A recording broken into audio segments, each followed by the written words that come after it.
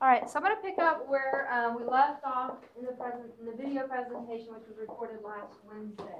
Last Wednesday, we were reviewing some terms which we became introduced right throughout early in the semester about how exchange happens between the blood plasma and the interstitial fluid.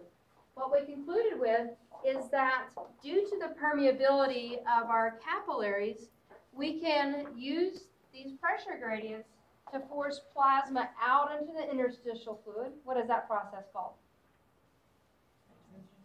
Filtration. Okay. And as well, interstitial fluid can go back into the blood plasma. What process is that? Reabsorption. Okay, so collectively, filtration and reabsorption comprise what? Together we could say what? Bulk flow. Okay. It may use processes like diffusion for things that are lipid soluble. Particles that are maybe polar can diffuse through the pores.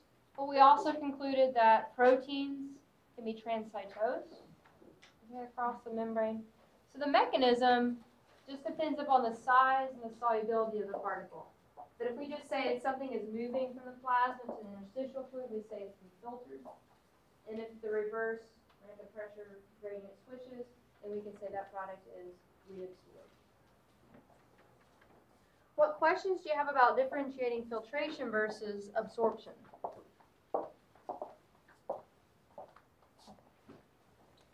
Again, your textbook goes into quantification, which is fine, but we know that if something has a higher pressure and there's an area where there's less, there exists, what exists? A gradient, and the particles will be filtered towards their lower pressure. Okay? However, that leads us to a question, well, what happens to any excessive fluid that doesn't go back into, that isn't reabsorbed? So I'm actually getting ahead of myself, so I'll come back to that question in just a second. Let's just recap. So at the capillaries, we can see bulk flow. Blood will then enter into which vessels? Into the venules, then into our veins. If you recall from our discussion, the blood velocity, even though it's slowed down at the capillaries, the velocity is beginning to pick back up a little bit. But what is continuing to decline? The pressure. Blood pressure is continuing to decline as blood goes through the venules and the veins. And because we're upright animals and we move about, gravity is going to have a natural pull on this blood in our body. And so we need to overcome this low pressure, this high gravity experience that our blood undergoes. And so what our body has to do is employ some additional pumps. And a lot of times you'll see the little the pretended air quotes, they're pump, right?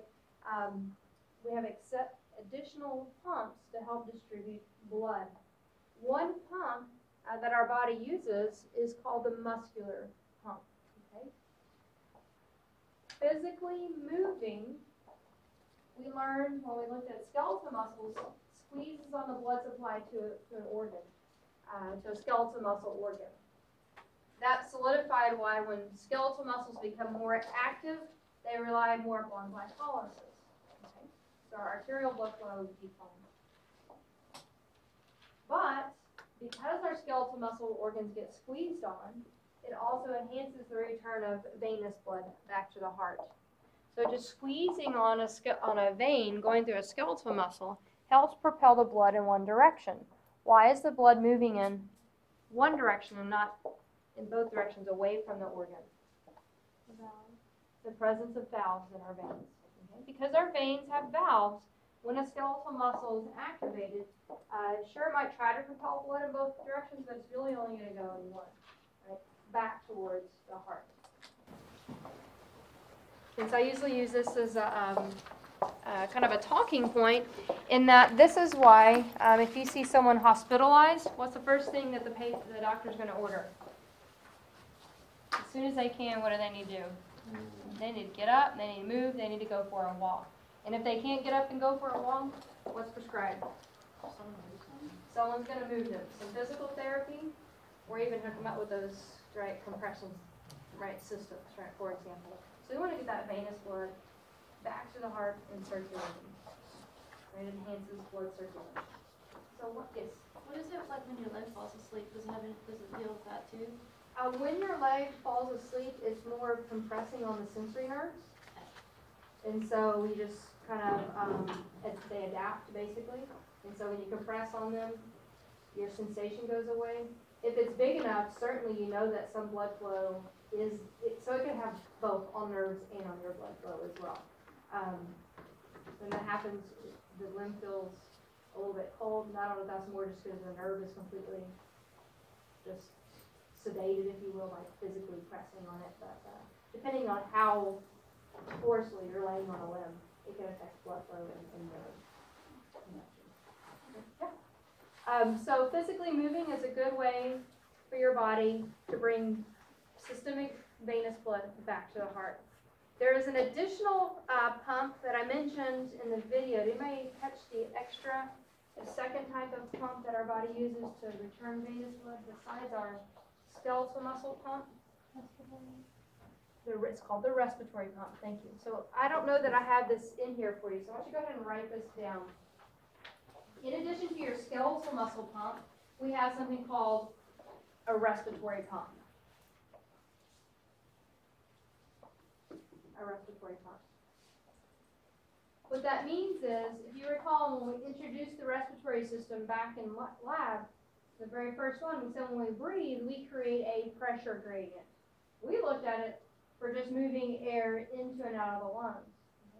But the pressure also changes between the thoracic and the abdominal cavity in the same concept. When the pressure is higher in the abdominal cavity, that pushes blood up towards the thoracic cavity area. But then when the pressure switches, the blood doesn't go back down, again, because why? The presence of valves in our veins. So just breathing and moving are ways to return systemic blood back to the heart to continue to distribute our blood.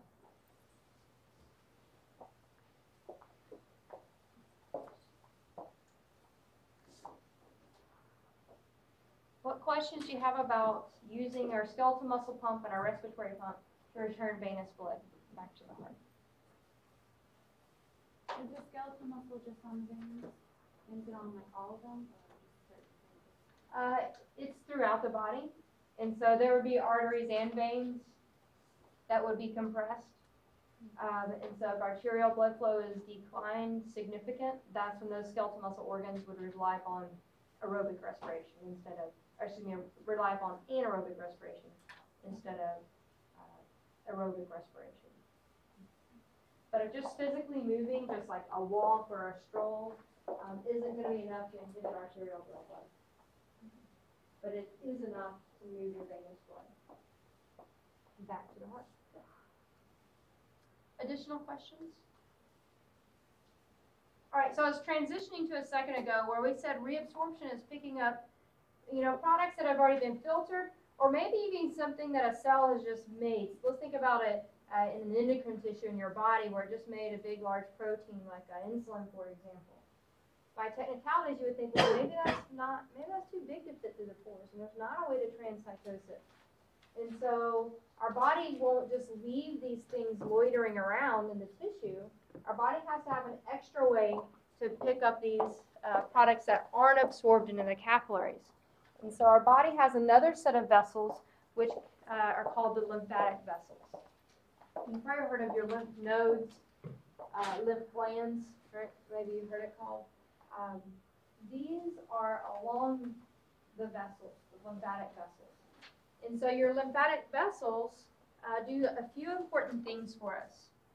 The first is, notice where they originate. Where do they start?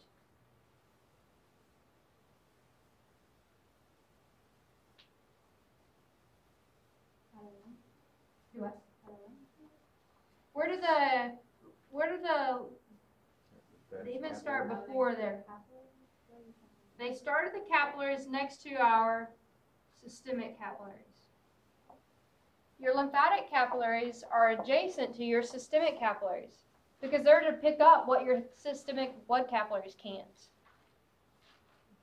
So something can't be absorbed by your systemic capillaries, it can be picked up by your lymphatic capillaries. And this is because the lymphatic vessels are built differently than your blood capillaries. If you recall, our blood capillaries, our cells are adhered together, we got some tight junctions and some pores between them. The lymphatic vessels, the cells actually overlap one another. Oh, I'm so sorry. So that, and I liken it really analogous to like a game trap. Okay, so have you ever seen like a wild feral cat or feral cat trap or like a raccoon trap or something like that? And you guys are from Oklahoma, I know you gotta know.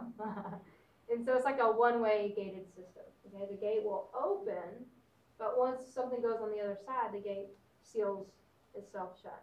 And that's kind of analogous how your lymphatic vessels work. So if pressure is high in the interstitial fluid, the lymphatic capillaries can open, fluid can enter, and then when that fluid goes in, it's stuck.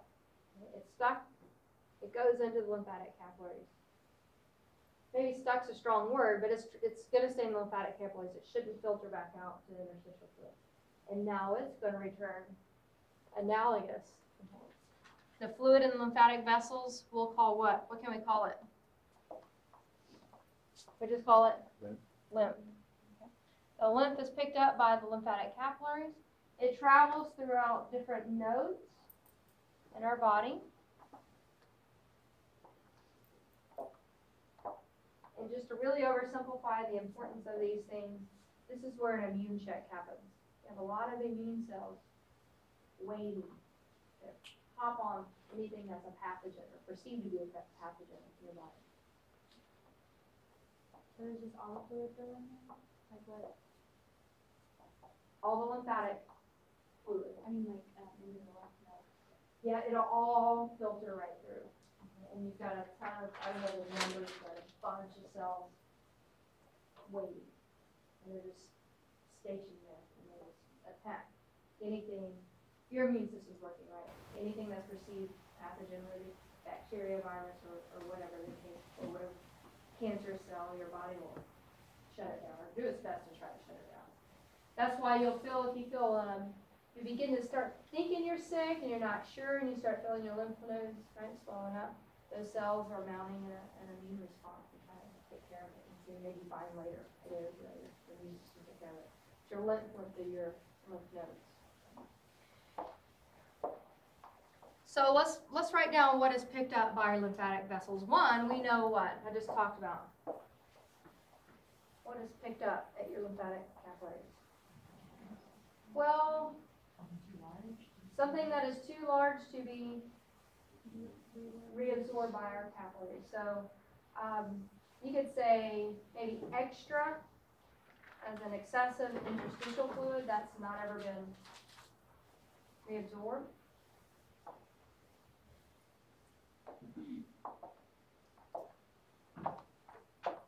Are there pathogens that wouldn't be small? It's not even a question. That would like be small enough to go back into the capillaries? Yeah, viruses are a great example. It is okay. So I don't want you to think it's just pathogens that are picked up. Okay. This is fluid. This could be water. Let's say you had a physical injury. Let's say you bumped into the table on your way out of the classroom, and you busted your capillaries and you got a bruise. All that fluid is not going to stay in your tissue because you have your lymphatic. So it's not just pathogens that are picked up. Okay? It's fluid, it's proteins, solutes. It's just an additional route for any interstitial fluid to get back into the blood. And is it stuff that could get into the capillaries could also get into the lymph? Yes, certainly, because water could certainly go into the capillaries, sodium and solutes could certainly go in. So you wouldn't find it just filtering off just proteins, because then you have big protein traffic jam basically. So we gotta have something for that to flow into. So if a pathogen were bigger, would it be more easily managed, or not necessarily? Not necessarily. I'm trying to think of a pathogen that would be so giant deep in your tissues. I think something pretty traumatic would have to happen. for that to happen. So maybe your capillaries get damaged. So most things are tiny, like bacteria, viruses, and etc. Probably what your body's going to mount an immune response to. And so they're so small, they would have no trouble. And that's why it's easy for once you get an infection for it to go system-wide. Okay, so for example, if you go into the dental hygiene program, or if you go to the dentist, the first thing they check, or not one of the first things they check is see if you've got an open wound in your mouth. Because that's a direct entry into your whole body. You may have a tooth infection, but then 2 days later die of heart failure because the pathogen gets right into your circulatory, swallowed into right into your circulatory system and attack your internal organs like your heart, for example. Okay, so the point of that divergence is most pathogens are small enough to filter and reabsorb. I don't know offhand something that would be so giant. Yeah, but even then, a parasite, I'm trying to think of. Well, a parasite wouldn't just go with it. Like a gravy man, it would just kind of go everywhere, wouldn't it? Yeah, I'm trying to think of like I can't think of an example where that would be a condition. And so the point is, broaden. It's not just pathogens. Pathogens may be in your body and they can be attacked here. But that's not why we have the lymphatic capillaries. They're there really just pick up extra interstitial fluid that was not ever reabsorbed. If there happens to be a pathogen, it can go in there as well. So the lymphatic vessels pick up extra interstitial fluid that's not reabsorbed. Additionally, you'll find your lymphatic capillaries really active in the digestive system, where if you take in a high-fat diet, or it doesn't have to be high-fat, if you just eat lipids, they're so big, they would be too big to be absorbed into your capillaries. And so they get pushed into your lymphatic capillaries.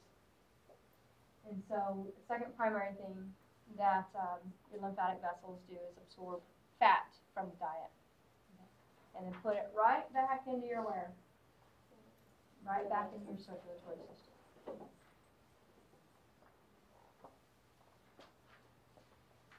And then we really just identified a third function as the immune function for the lymphatic vessels as well. Does it always go into the veins? Yes. And they'll get redistributed. All right, so those are our lymphatic vessels. They pick up excessive interstitial fluid, absorb fat from the digestive system, and also provide immune function. Okay, and they do return their contents back into the venous supply and then go right back into the blood plasma for system-wide distribution. The next bit of information is going to be a culmination of what we've been studying all semester.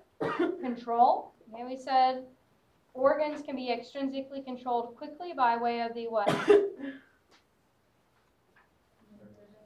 Nervous system, and more long-term control by the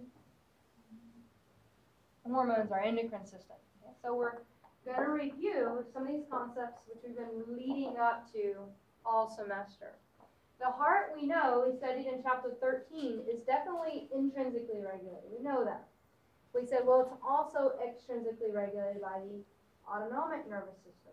The autonomic nervous system gives us, we said, if you recall, the heart is dually innervated. So the sympathetic nervous system does what? Heart rate goes up, and also what increases? The strength of the contraction. Do it.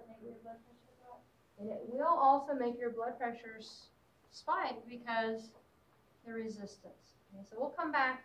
I'll go through this step by step, but I just want to point out that this, in theory, should be a review from what we've been leading up to. We're kind of hitting our pinnacle using what we've been introduced all semester. So the heart is extrinsically controlled not only by the nervous system, but also by the long term is going to be our endocrine system. So what we're going to do is review a reflex arc, which we became introduced to in chapter 10. In our reflex, we need a what? A stimulus and a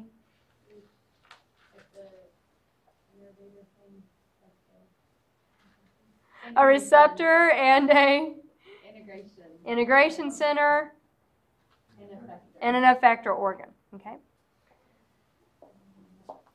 If I want to control the heart, I need to measure. If I want to measure, if I'm trying to control the blood pressure, I probably need what kind of receptors? Barometer, which measures pressure. They are called baroreceptors. Very good. Those receptors communicate with an integration center we introduced to last week. What can integrate and control my heart? That gives the efferent supply. Where did it get its control from? She said vagus nerve, so it'd be the efferent nerve. Where would the vagus nerve get its control from? The medulla oblongata. There you go. So baroreceptors can communicate with by afferent nerves to the medulla oblongata, which can select efferent nerves like the vagus nerve, control the activity of the heart. Where was the heart innervated? It said two parts. The SA node and the AV node, and the myocardium. The sympathetic nervous system, we said, can influence the heart by changing at the nodes it changes the heart rate, and the myocardium to change the what? The strength of contraction, which changes what? Yes? Directly our stroke line. Very good. I'll show an image to put this back together. But we did see this image technically at the end of chapter 13. So we're going to review how the nervous system can control blood pressure by targeting the heart. Then we're going to state as well our blood pressure can be controlled by using hormones. That can change our blood pressure, but it's going to take much longer than a few milliseconds. So we're going to introduce it today, but next week, because its target really is at the kidneys, we'll talk about this pathway next week.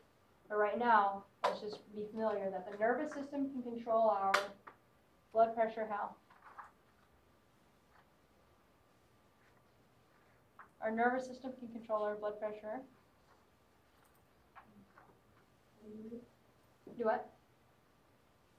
What'd you say? Yes, the heart is duly innervated.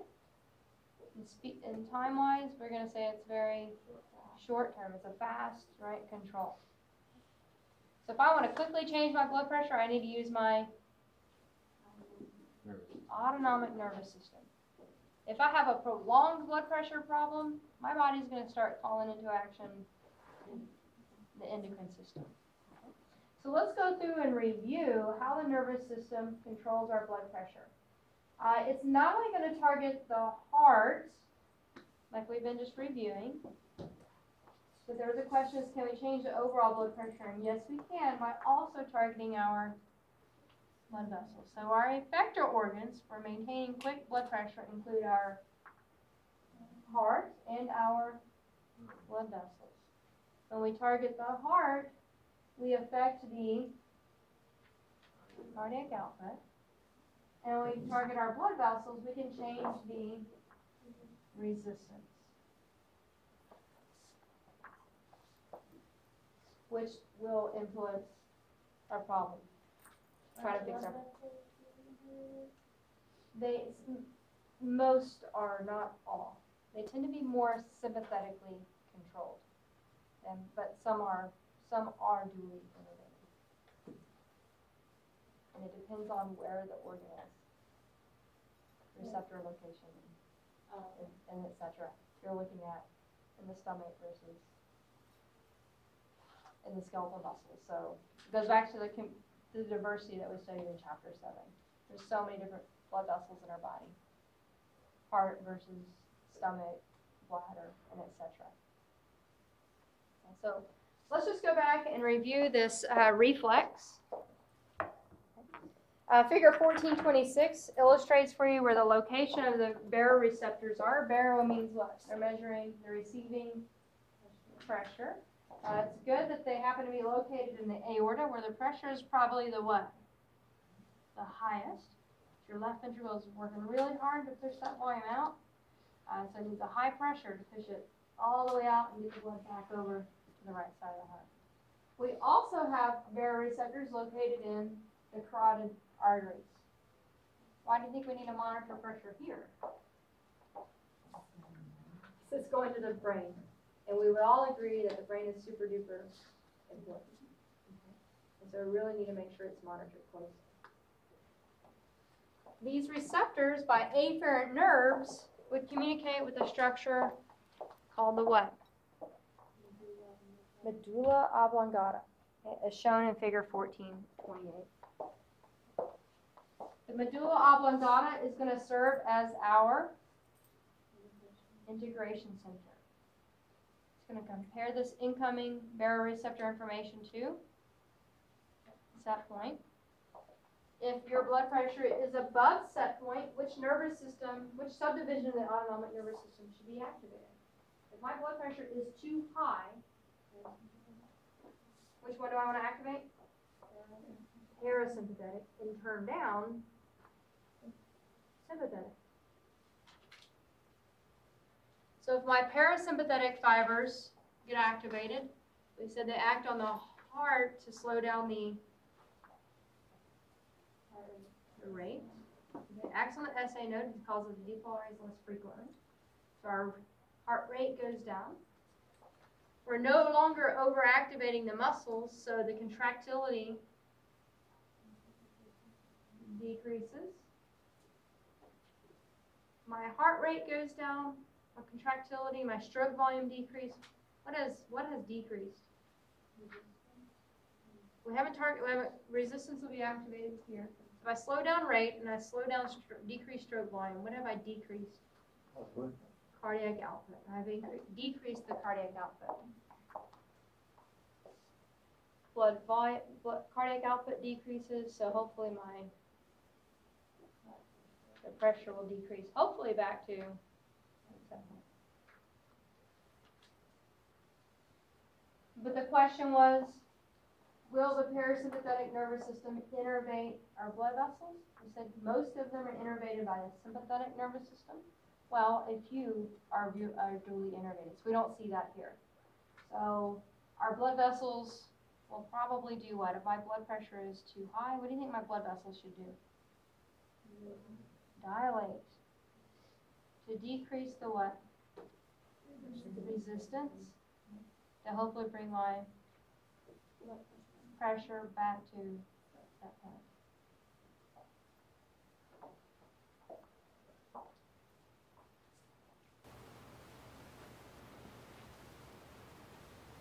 What if my blood pressure falls below set point? What's going to detect this? Baroreceptors in my aorta and also in my carotid artery. They're going to communicate afferently to my medulla oblongata. That's going to activate which sympathetic nervous system? Which last time we said that's the cardioacceleratory center, right? So activate the sympathetic nerves to target the SA node to increase my. We act on the nodes. We change the heart rate to increase it. We also act on the cardium to increase contractility. So my rate and stroke volume go up. So what else increases? The cardiac output. And a lot of my blood vessels will probably constrict. So I increase cardiac output. I increase resistance so that hopefully my blood pressure goes up to set point. Dual innervation, antagonistic, set point, right? All those terms that we've been leading up to, right? Illustrated here. For neural control over blood pressure. And that certainly controls our blood pressure and a quick, right, we can make adjustments really quickly.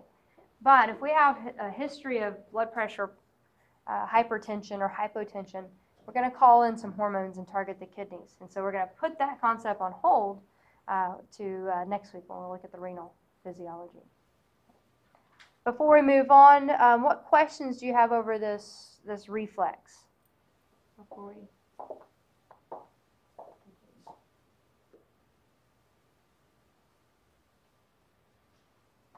All right, the next image I'm going to show is just also hopefully a review and concept. Those events that we just talked about, table 14.4, should illustrate the opposite effects of the parasympathetic versus the sympathetic fibers. It was brought. I noticed this yesterday, but it looks like it's correct in your textbooks. This image that I have is incorrect. We should see an opposing effect between the sympathetic and parasympathetic. So if you've got yesterday's class checked it and said it's correct in the book, so I don't know what happened here. But the sympathetic nervous system should certainly increase heart rate, but the parasympathetic, we know, decreases our heart rate to have the life effects on our blood pressure. This table also illustrates that the bulk share of our vessels are innervated by the sympathetic nervous system, and how if a vessel constricts, the blood pressure should increase, and a blood vessel dilates, the blood pressure should decrease. All right, so that reflex that we talked about is summarized a bit here in table 14.4.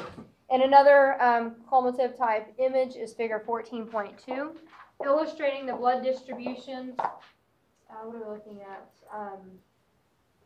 We're looking at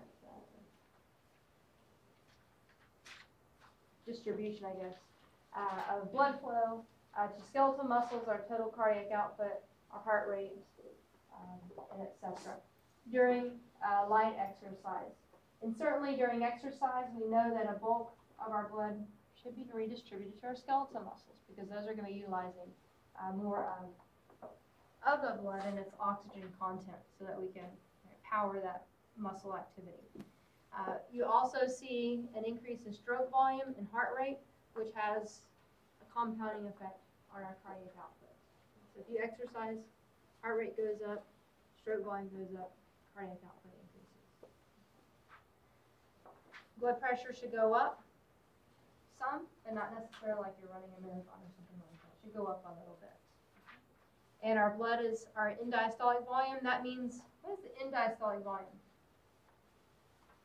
How much is in there when you're about to pump it out? Just before you pump it out. So as it fills, it fills up a little more, which also contributes to our greater stroke volume. So it's proportional, which makes sense. All those factors should increase if we increase our activity. That looks like that concludes our chapter 14 presentation. What I wanted to do is go ahead and get into the respiratory system. All right. So again, chapters 16 and 17 is going to discuss the respiratory system. We're going to look at first the anatomy and correlate that with the physiology of these structures. Okay. What we're going to do for our chapter objectives is we're going to look at internal versus external respiration. We've not used these terms yet. We're also going to review the structure and function of the conducting versus the respiratory zone, which you have also had an introduction to, thanks to the handout. We're going to review again the role of pulmonary surfactant, also introduced in lab. We're going to also look at the physical events of inspiration and expiration, a review from lab. So we're going to look at physically what happens during what we can call ventilation. We're also going to make a connection to air pressure and air resistance to the flow of air through the lungs. So the relationship between pressure gradient and resistance will be very similar to the flow of air, like we saw the flow of blood. So the concepts should be repetitive. All right, so if we look at what we're going to study, it's still all about the what? Still all about the gradient. This time we need a gas pressure gradient because we want to do what? Yes, we want to breathe, but we want to, why do we need a gradient? We want to move air. We want to move air into the lungs. We want to move air out of the lungs. And we want to move oxygen into our tissues and carbon dioxide out of our tissues. Okay, so we need pressure gradients so that we can move the air. Air is still a fluid, so it still flows by the, uses the fluid dynamic properties that we've been introduced to in the vessels. Okay. If we look at figure 16.1, this is going to summarize anatomically where some major phases of respiration happen. So again, this isn't necessarily a great image for projection, so it may be a bit larger in your text. But let me just put this in perspective. On the very top, we have the lungs. On the very, even above that could represent the outside of the body. And then the capillaries serving the lungs would be the pulmonary capillaries. And so that makes sense because this is coming from the right side of the heart. So we have our pulmonary capillaries, and then we have our systemic circuit in the lower portion of the image. And we know that our systemic circuit serves our body tissues, right? So this could be your brain or your muscles or your skin or whatever. And on the very bottom of the image is sticking one cell out and saying, well, that cell, like the rest of your cells in your body, are metabolizing, using oxygen, producing carbon dioxide, heat, hormones, whatever. Okay. And so if we were to break this up into the two major components, moving the air between, and the gases, between the external environment from the atmosphere to your systemic capillaries is collectively referred to as external respiration. So we're just trying to move a gas from the atmosphere to the body or from the body to the atmosphere. Right. So it's not what's happening at the systemic tissues. It's everything preceding and afterwards. It's called external respiration. If we look at the exchange between the systemic capillaries in our tissues, we could then probably call this what? Internal respiration. We're exchanging with the tissues and your systemic circuit.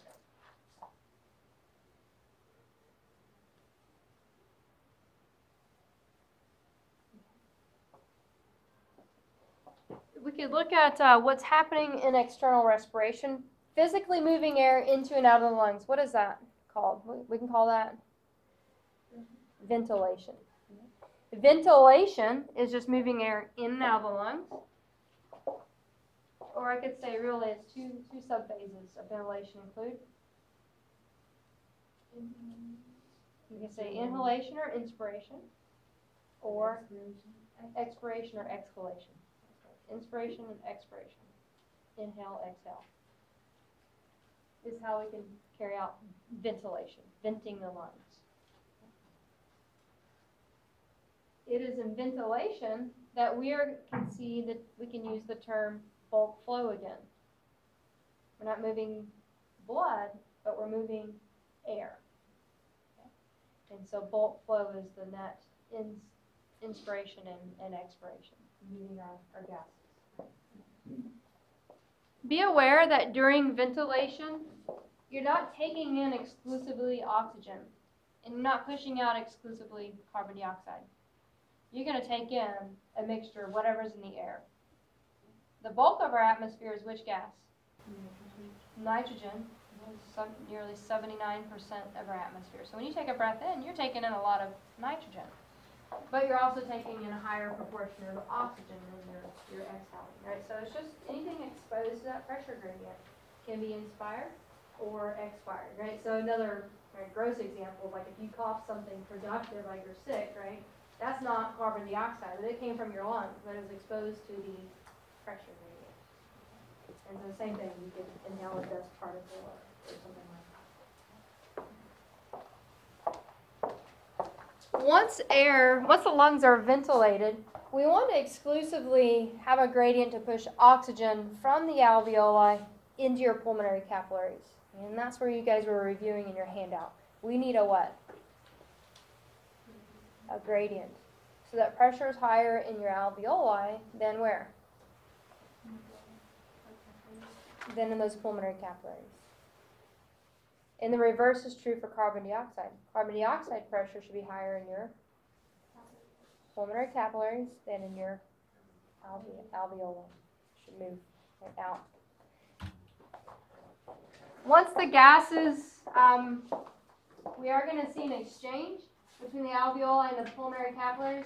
And once the gases are exchanged, we need to transport them. So we'll pick this up at the end of this chapter, I do believe. But you have an idea about transportation of at least carbon dioxide.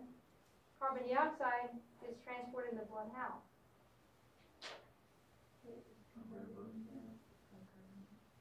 It gets converted.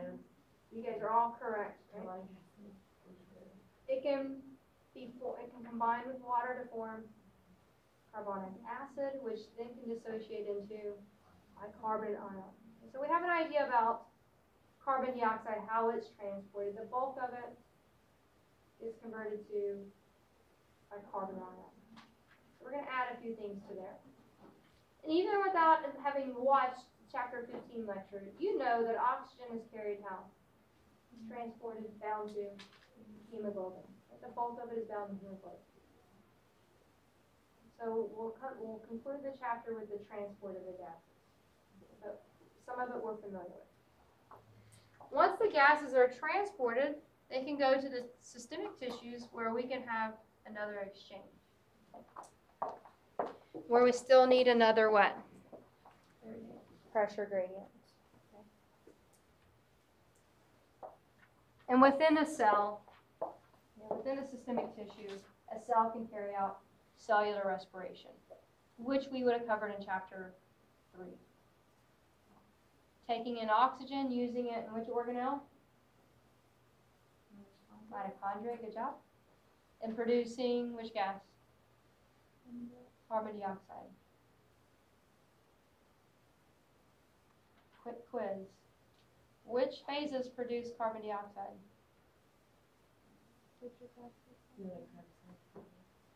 Krebs cycle, citric acid cycle, and the linking step. Good job. So that carbon dioxide is produced during the linking step and during the Krebs cycle. Contributes to that pressure gradient. Let carbon dioxide out of the tissue and oxygen into the tissue. Where then those gases can be transported and then externally reduced if it's carbon dioxide. So the point of this image is to illustrate there's a lot going on in respiration. It's more than just ventilation. Our external respiration also includes the transport of the gases to and fro the pulmonary circuit to the systemic circuit. And then internal respiration is getting that gas exchange between the systemic circuit and your peripheral tissues. But we're still using a gradient. So while we're here on this image, let's put numbers here too. If I want to move, which gas do I want to move here? Oxygen, so the pressure should be least inside of the tissue. From your homework, from your handout, what is the average pressure of oxygen in any tissue for oxygen? Yes, inside of some body cell, the partial pressure of oxygen is about 40. It's about 40.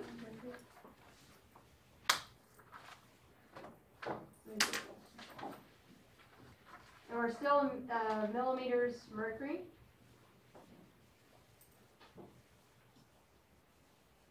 So if I want to move oxygen into my tissue, the pressure in my systemic capillary should be greater than that. So what's the partial pressure of oxygen in my systemic capillaries? About 100 millimeters mercury. And I have a gradient.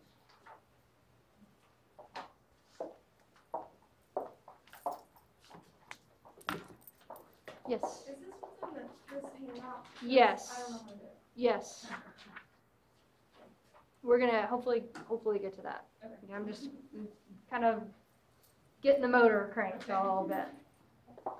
So let's start our systemic circuit, our systemic capillaries, and you can write this down. Systemic capillary pressure is at the top or the bottom image? The bottom image. The systemic capillary oxygen pressure is about 100.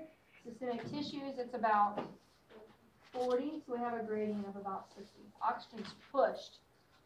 That gradient's huge. It's pushed from your blood to your systemic tissues.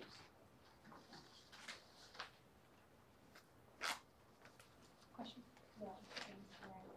You're okay? Are you okay? Yes. What about the pressure in my tissues for carbon dioxide? What's the partial pressure of carbon dioxide in my tissues?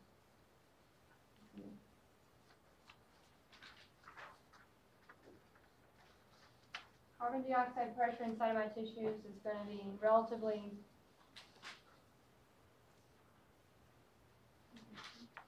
it's about 46 millimeters of mercury. In my tissues, but in my systemic circuit, the pressure of carbon dioxide is about how much? About 40. So, bigger number, higher pressure. Gases will move which way? Well, just in general, gases will move down their gradient. So oxygen moves from where it's bigger to where it's less. So oxygen moves from your capillaries to your tissues. Carbon dioxide, the pressure gradient's not as giant, but it's still there. So it's at about 46 millimeters mercury in your tissue, and about 40 in your systemic capillaries. So a gradient exists. It'll move from where it's in higher pressure in the tissues to where it's in lesser pressure in your systemic circuit.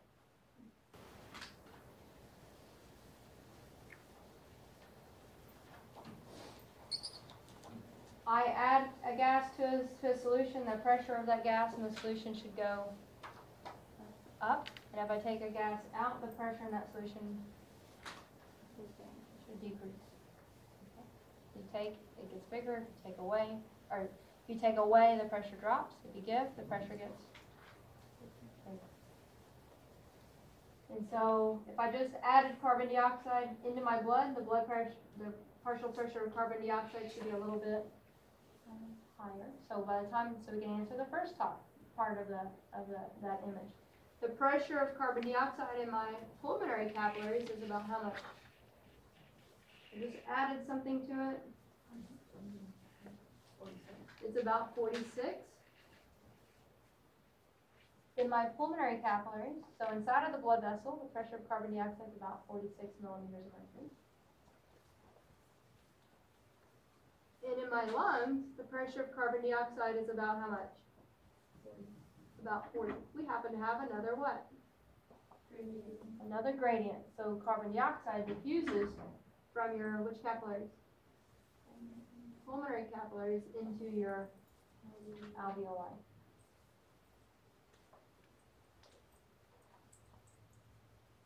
We also happen to have a gradient. We just took oxygen out, so my pressure in my systemic capillaries for oxygen has decreased. And so if we were to measure over the pulmonary capillaries, my pressure of oxygen is about how much? It's about, how much is it? About 40, is that right? In my pulmonary capillaries. But in my alveoli, the pressure for oxygen is hopefully about 100 millimeters of mercury. Hopefully took a big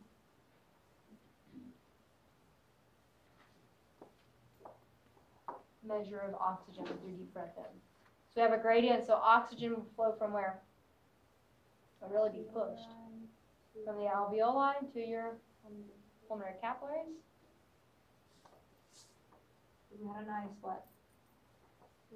Gradient. Riley, does that help at all? Yes. The systemic capillaries, that's what I'm confused. Systemic capillaries mean body tissues. Okay. Where you want oxygen in and carbon dioxide out. Pulmonary capillaries is where you want oxygen into those capillaries and carbon dioxide out of those.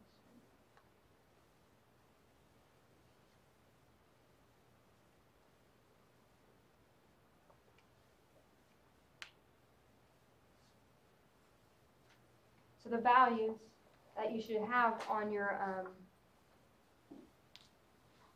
on that handout are going to be 140 for oxygen and 46 and 40 for carbon dioxide. And the directionality, right, we should be able to handle. You want oxygen in the tissues and into the pulmonary capillary, and the reverse for carbon dioxide.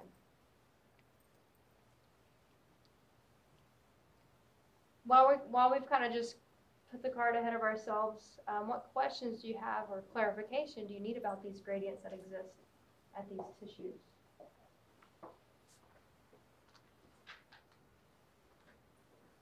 Keep it simple. You want oxygen in your tissues, so the number should be, if I want oxygen in my tissues, the number for oxygen, for pressure for oxygen should be lower in those tissues. Those tissues are active, and so they should be making carbon dioxide, so the pressure should be higher. And then if we want to reverse with the lungs, the pressure for carbon dioxide in the lung should be low. Because I want to put the carbon dioxide into my lungs, and I want to take the oxygen, so the pressure of oxygen in your lungs should be really high. Oxygen in, good. Carbon dioxide out, good, right?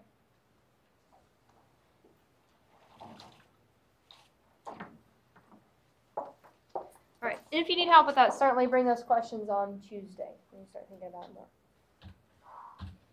If we go through some respiratory structures, we can functionally divide or anatomically divide the respiratory system into the conducting versus the respiratory zones. The conducting zone, right, gives itself away. What does it do? It conducts, it moves air. And then the respiratory zone, what happens here? Gas exchange. Unloading oxygen to the pulmonary capillaries and loading carbon dioxide into the alveoli. And so your conducting zones include organs maybe you didn't necessarily think about, so the nose, the mouth, the trachea, and the bronchi, which lead up to the respiratory zones.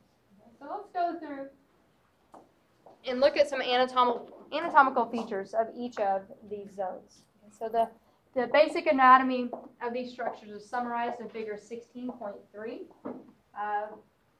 The larynx, so the back of the mouth, the trachea, the bronchi, our left and our right lungs are independent one another, and we can see this sorting off here. And so this ties into the homework, or excuse me, the lab that we had. And so, well, what happened if you blocked one lung? Your tidal volume would be about, what? Half. Because you have two lungs, you stop using one, the other. Subtracting out the panic, right? The other lung should still work fine, okay? But, so we have the trachea, the main stem, or what's described here as the primary bronchi. Then we have the secondary, tertiary, and it's called smaller until we get to the terminal bronchioles. And at the very end, highlighted here in green, are the respiratory zones. I want to turn your attention to not the name, but the diameter of the lumen of these conducting zones. A similar feature that we saw in the blood vessels also is detectable here in the respiratory system.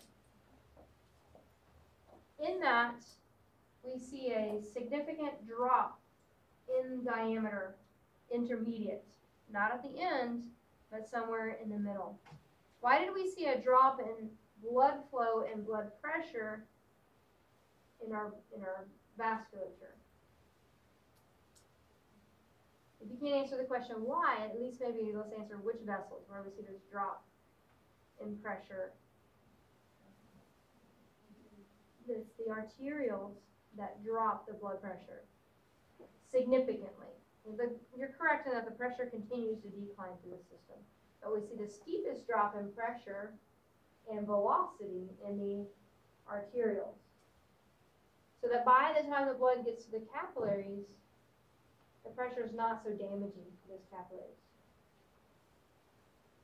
You will see a similar decline in diameter in the respiratory system, not at the beginning, not at the end, but in the middle. Because same concept, we don't want to do what? We don't want to pop those alveoli. We want the airflow to be nice and steady when it gets to the terminal alveoli. Okay, so let's turn our attention then to the diameter. The larynx, okay, the greatest diameter. Okay, so about 35 to 45 millimeters in diameter, obviously larger people, right? Larger trachea diameter. Larynx, and then the trachea as well. And so you can physically palpate, right, how big your trachea is. So it's pretty large, right, diameter. By the time the air gets into these bronchi, that diameter is cut down to about almost half. And then we continue to see a slight decline in the secondary, and the same thing in the tertiary. But if you notice, there's a major drop in diameter, and what's described here is a smaller bronchi. So the airflow is going to kind of get bottlenecked really the most at the smaller bronchi. So that the airflow is nice and steady by the time it gets down to the terminal and what's called the respiratory bronchioles. So even though the diameter is tiny here, the most significant drop in the diameter is before the air gets to the alveoli. Does that correlation make sense, where we need to slow it down before we're slowing down velocity and also just the force of the air, so that what can happen at the alveoli? Burst. Well, we don't want them to burst, and so we slow the air down so that we can just have enough time to exchange. Push oxygen out into the pulmonary capillaries and absorb carbon dioxide into the alveoli.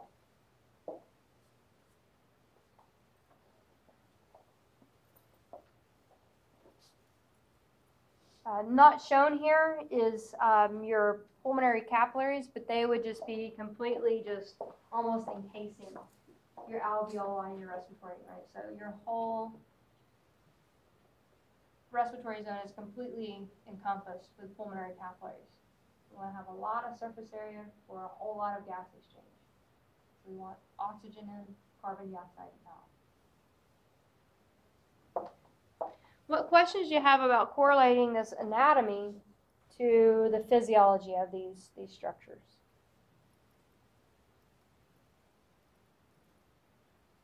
Okay. All right. I'm going to now turn our attention to figure 16.5c. Again, also you had a little bit of a warm-up looking at your handout that you'll turn in today. This is a single alveolus. We know that the bulk of the alveoli is comprised of what type of cells?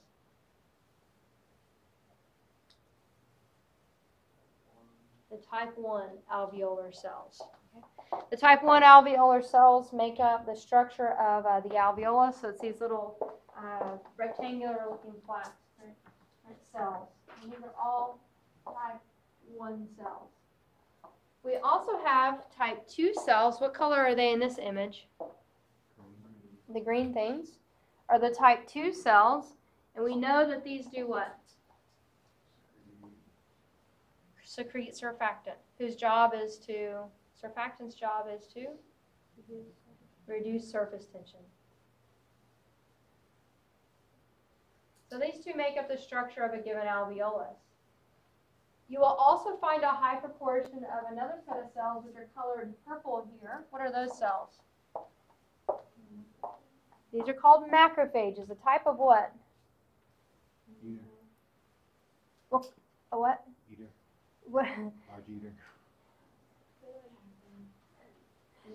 Yes, but yes, they said eating and Pac-Man. So what cells do that? What kind of cells? Do what? They're immune cells, right? So specialized white blood cells, and the word is phagocytose. You have a lot of macrophages in your alveoli to give you a first line of defense. As I mentioned a moment ago, anything in the atmosphere can go straight into your lungs. Okay, so without a line of defense there, you're going to be really susceptible to illness every time you breathe, and we don't we don't like that, so we have some immune cells in stations. So the alveoli, the macrophages